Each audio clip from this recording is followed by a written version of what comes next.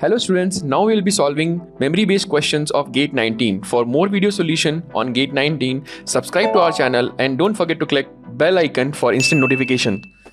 Hello students, I am Abhijit and here we will be solving the question of engineering mathematics from the chapter Probability and Statistics. So the question is, the probability density function of a continuous random variable distributed uniformly between x and y for y greater than x is, and the options are given. First option is y minus x, second option is x minus y, third option is 1 by x minus y, and fourth option is 1 by y minus x.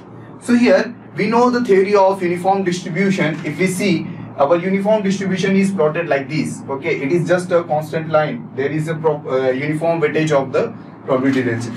So here probability density, if z is my random variable here, then probability density function is given by 1 by y minus x when z is varying from x to y, and otherwise it will be 0. So here we can say our correct option is D.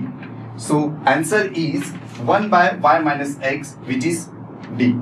So I hope you like the video. Please don't forget to like and share the video with your friends. Thank you and all the best.